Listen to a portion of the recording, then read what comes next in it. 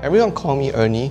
I always have passions in property, especially being heavily influenced by Robert Kiyosaki, Rich Dad Poor Dad. So I got heavily influenced in the sense that property investing is really a place that I really want to understand more. And so what happened is I actually start to focus a bit on educations. So I start doing property investing ever since 2009 when I first got my first HDB. Right? And from there, I've been finding ways and structured and solutions and strategies to eventually buy more properties. Right?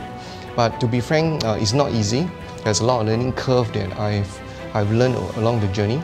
So during that time, I told my wife, let's structure something that perhaps we can actually do it more by focusing on earning passive income. And as of now, we have about 20 over properties in residential, in commercials and also in industrial. But as of now, we are very focused in Singapore properties because we find that it actually does give me a good cash flow for us to actually move on in our journey of our property investment life. While I'm actually doing property investment, I have a lot of friends and business associates that also know that Ernee is actually very focused in this area. Eventually, we got burnt out in the sense that a lot of people has been reaching out to us.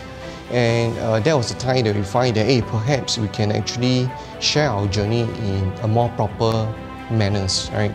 So what happened is both my wife and I, we are also involved in education segment where we actually educate and share with a lot of our students, right, of how they can actually find ways to grow their property portfolios, especially in Singapore properties itself. So there's actually methods, there's strategies that can be applied and eventually earn that kind of passive incomes through their investments.